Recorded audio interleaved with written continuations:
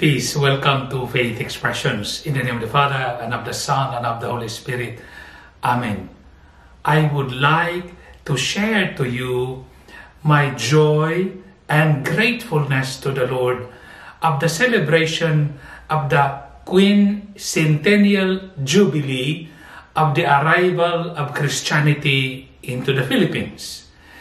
The 500 years anniversary of Christianity in the Philippines.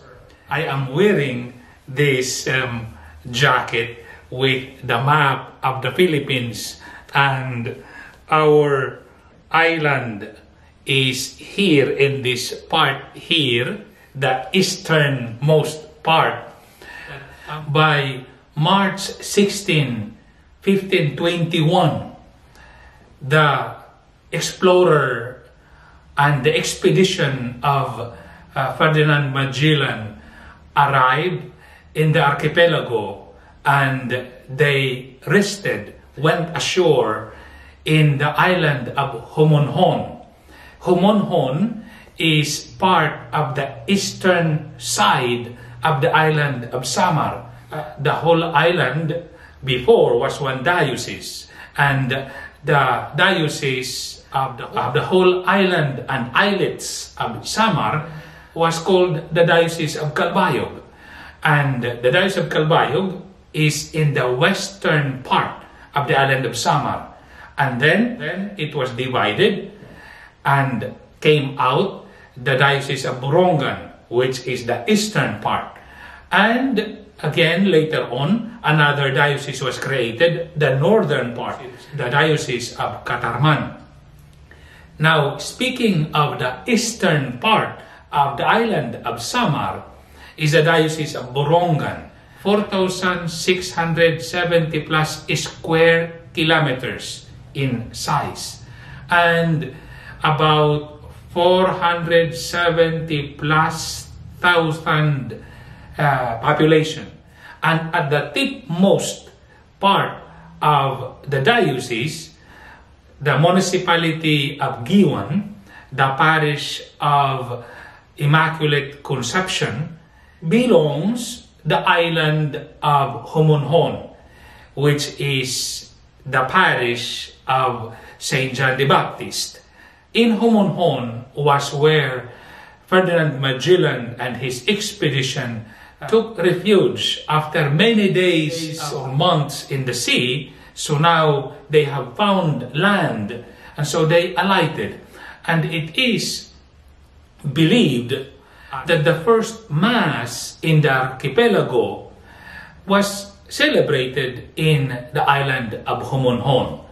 There is a continued debate for where the first Mass is celebrated in the archipelago of the Philippines. Well, for me, debate as you may want, but the idea that there must have been Mass celebrated in the island for three main reasons, of many other reasons. For me, first, the logic of the life of the priest. The life of the priest is to pray for people, so to celebrate Mass. And I believe there were Masses celebrated on board. Now, they have found shore, they have found land after many days.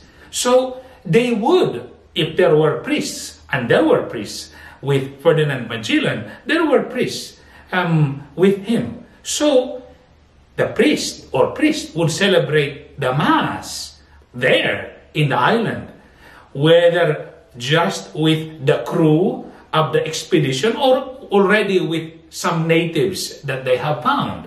The idea is the validity that there would be celebration of the Mass, by reason that if there was a priest on board or accompanying them, the priest will celebrate Mass. Second reason is it is March, and March is already season of Lent. March 16th, already very much Lenten season. A season which is a characteristic of a strong time for prayer and for other acts of faith in God to be said and celebrated. So it would be logical that there would be the Mass, even if there may not be any historical records. But the first Mass is celebrated in Homonhon. The third idea and reason, the reason of Thanksgiving. After many days of navigating at sea, and while at sea, the priests would celebrate Mass on board. Now, they are on land, and they have found, so to say, rest after many days at sea. So now, they are in terra firma. They are in a firm ground.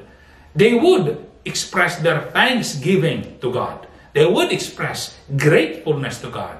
The Holy Eucharist is thanksgiving. So, to say that there was no Mass celebrated in Homonhon since the expedition stayed there for a few days, and to say that there was no Mass would be very much unthinkable. Debate as you may want, I would say. But history, I believe, is not recorded and made only by ink and pen. It is also recorded by the heart. They would have celebrated the Mass in as much as they have celebrated Masses on board the ship. I mentioned this part of the debate and my own take of the celebration of the first Mass and Masses, I would say, in the island of Homonhon is very important. It's very important to remember of the work of God that He has done for the people of the Philippines, the people of the archipelago. It is His work that counts. It is not the work of historians that counts. Now I am making this video sharing as well because I would like to also share of the importance of this celebration for the Waraynon people. Samar Island is where the people are called Waray, the Waray people, and their language Waray, nothing, Waray. The importance to us, the Waraynon, the Samareño, and the Samareño or the Waraynon people of the eastern part. This gives us the honor, God coming into our midst, the faith in Christ, to the 500 years. Now, looking back, seeing myself at present, and looking beyond of today, the idea of fruitfulness, the idea of fruitfulness in the faith, the idea of fruitfulness as a people, from one island, one diocese, has become 3 provinces, 3 dioceses. And in the Diocese of Borongan, from few parishes to many parishes, fruitfulness, many things has happened, many good things has come out. Of course, we cannot deny in these 500 years, there were bad things, there were good things. But I would want us rather to anchor ourselves with the good, because the good moves on, the bad is left behind. So, with this fruitfulness, 2 things come to mind. First, the name of Samar. Samar, Samad. The idea of Samar came from the word Samad, which is wound. And the ecclesiastical coat of arms of the local church of the island of Samar in the 3 dioceses is with the 5 wounds. Samad, Samar, Samad. It is not a mark for us of defeat, but a victory in Christ. A victory from paganism to Christianity. It's not also a mark of weakness, but of strength and power in the faith. With this idea that in Christ, the people has been fruitful because of the idea as well of resilience, are resilient people. You see, the eastern part of the island of Samar, many typhoons would come during the year. We are the highway of the typhoon. Typhoons passes through the island, especially of the eastern part. And in that resiliency, it is deeply rooted in the faith, deeply rooted in their connection to God, deeply rooted in their hope that God never sleeps and always provides, always loves and cares for them. That in this celebration of the Quincentennial anniversary in the island, let this be one reason of thanksgiving to God. The idea of fruitfulness, of resilience, because of God's work in the midst of His people. The second idea of this fruitfulness, the Diocese of Borongan, the province of Eastern Samar, is fruitful because also the clue is from the word Waray. Waray, waray, waray, nothing. Ang pagkapobrihanon, ang pagka-mapainobsanon, ang pagkapobrihanon, poverty, and pagka-mapainobsanon, humility. You see, it may be in the eyes of the world, poverty and humility can be weakness. But actually, this is power before God. In the Bible, it says, God chooses the nothing. Pobrihanon. God chooses the poor, lift them up. God chooses the humble and exalts them. And this is the fruitfulness of the faith from the island of Homonhon to the many parishes of the Eastern Samar, the Diocese of Borongan. The challenge is always there. To be faithfully Catholic, to be faithfully Christian in behavior as well as in mentality. The 500 years of the faith is not only about the island of Homonhon. This is now about the entire Philippines, since the entire Philippines has received the faith.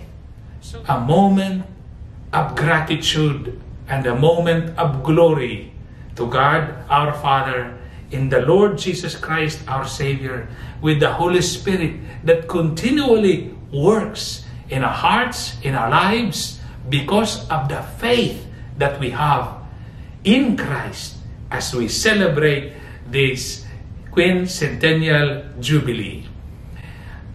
The fruitfulness has been because of the mark of being Samar, Samad, which give us the quality and character of resilience as a people, and the way we are characterized as the Waray people. This makes our faith, and continually will be making our faith fruitful.